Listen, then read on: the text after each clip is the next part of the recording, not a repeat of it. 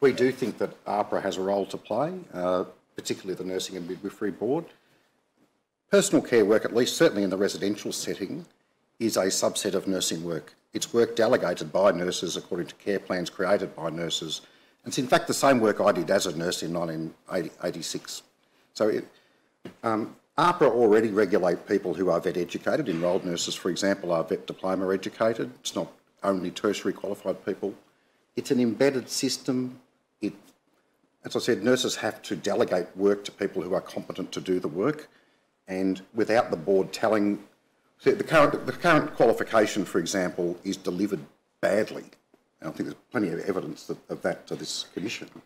Is being delivered badly by some RTOs. If you become regulated by AHPRA, and particularly the NMBA, then the deliverer of the course also has to be approved by the NMBA. So it adds a degree of safety and quality.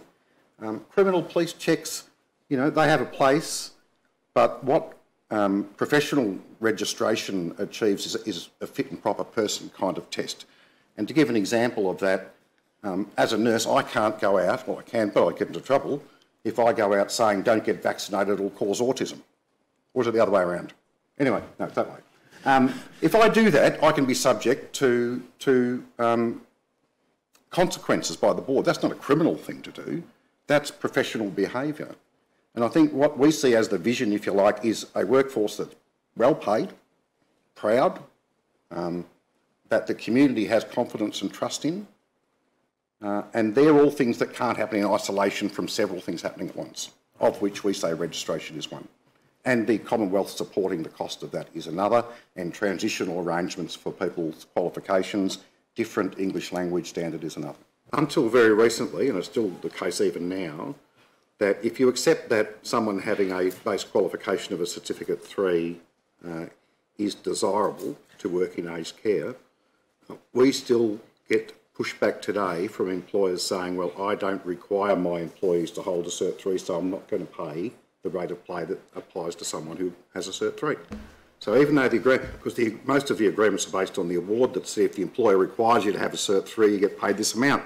So the employers say, we don't require you to have one. How common is that? It's increasingly less common because our enterprise agreements focus hard on it to make sure it goes away, and it's just been dealt with, I think, in a award review that some of the employers might be able to speak to more broadly than me, because we don't have anybody who's covered by that award, so it's a bit...